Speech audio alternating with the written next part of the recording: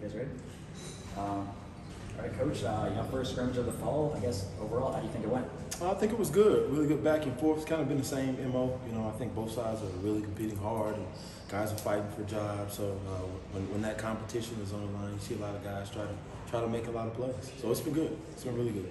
I guess in terms of the scrimmage, what's the best thing you saw out there, and what's the worst thing you saw? I guess. I thought I would have seen more missed tackles, but I thought we tackled solid for the most part, which is always a concern. We finally get a chance to go live, so I like the fact that we tackled well. Would have liked us to make a few more plays for sure defensively. Had a chance to catch a few balls that we didn't, so those missed opportunities for sure I did not like. Coach, we talked to AJ and Kincaid yesterday.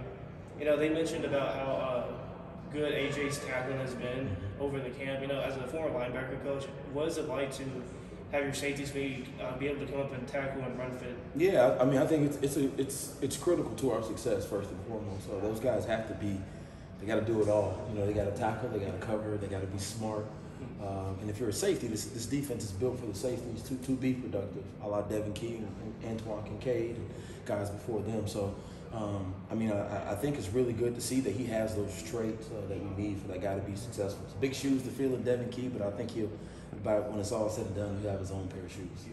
So, Coach, 2 weeks into camp, probably have a good idea of what's working, what's not. For the next couple days until the end of camp, what are the main things you really want your units to focus on? For sure. I think for me, the main thing I want to see us get back to is just we'll probably start over, get back to base, simple things. Got all the stuff in, got everything practiced, got everything rep. So now I just want to get back to ABC balls to make sure our details are fine going into game prep.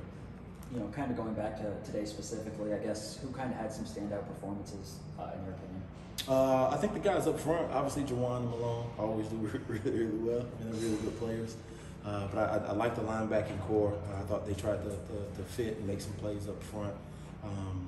Trying to think, Khalif did a really good job on the outside. I think he's been progressing a ton in the defense and looking forward to him doing big things.